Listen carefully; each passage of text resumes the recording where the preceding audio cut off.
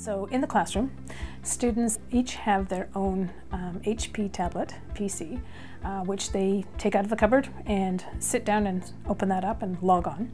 And then we connect to students using Dino software, which gives them the ability to basically join my session. So while they're in the classroom, they have the ability to write math, which we feel is a feature that is very important because for students to learn math, that's their most common or most familiar form of being able to learn math. Well, I had one student that said to me, you teach a subject that I don't really care about, which is mathematics. Actually, he outright said he hated math, on something that I really love, which is technology, and so you've engaged me. And he actually did very, very well in the course. So he said this was the first time he'd ever been successful at mathematics in a long time. Students need to be able to apply what they're learning in a mathematics course to their real life, or else they really won't care what they're learning about. I have something that I call a mental moment, and we all need them.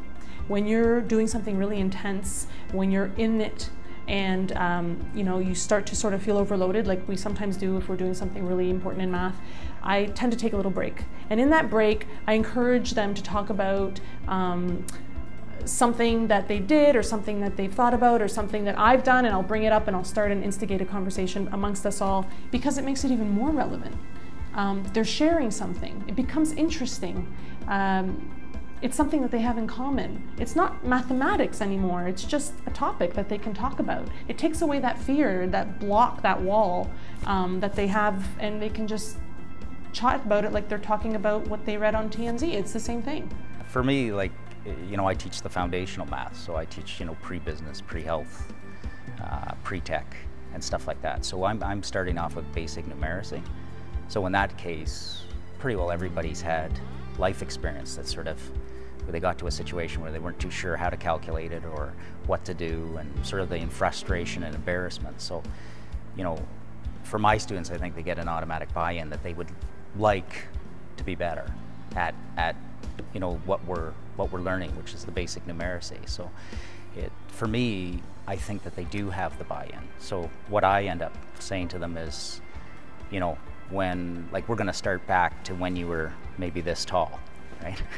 So when you were like 9, and we're gonna start at that point, and we're gonna take you through your entire math journey in the class. And now you're much older, you have a lot more life experience, which means that, you know, now's your opportunity. So I try to get them to buy in that, you know, this is an amazing opportunity for everybody in this classroom to go on the journey of learning how, like, to finally clear up all those misunderstandings.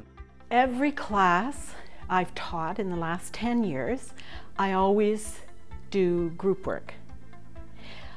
I put a question on the board and we do it together.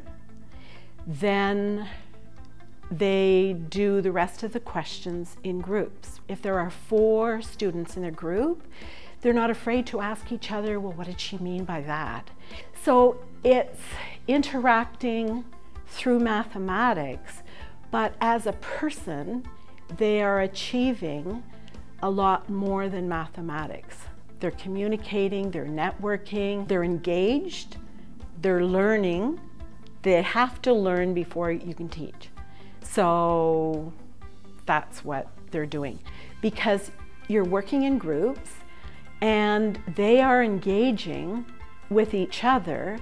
I'm just going around making sure that each group is doing well and are understanding. So if they have a question as a group, no one is singled out, they help each other. They are each other's mentors. I've always believed that connecting with other people is a very important part of life and education. So because of the interaction that happens in the classroom, mathematics is more of a community type of course, and because they're working with other students can share screens and so on. They work with their partner a lot more, they work in small groups a lot more. So I see them outside in the hallways working and carrying on what they've started in the class. So the class has kind of just been the starting point of more of their learnings. We see having the technology has been a catalyst. Next semester, starting in the fall of 2014, our entire school will be a BYO tablet, so bring your own tablet. you know, I always say, like, when you're playing the piano, right? There's something that takes a lot of work.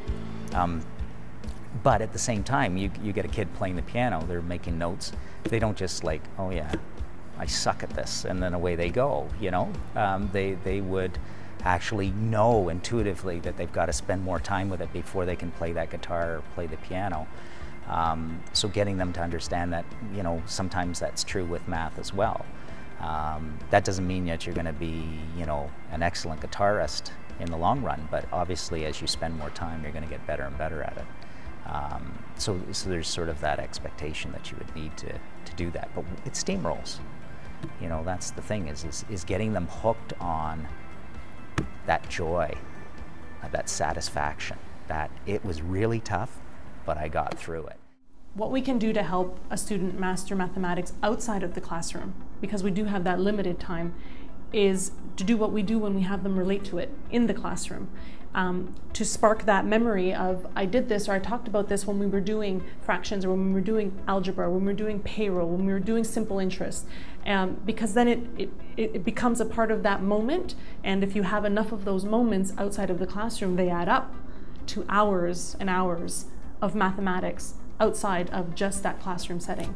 And it's our job to instill those moments in their minds and to have that little flash go off when they have a memory or a real life experience that relates to something that we talked about.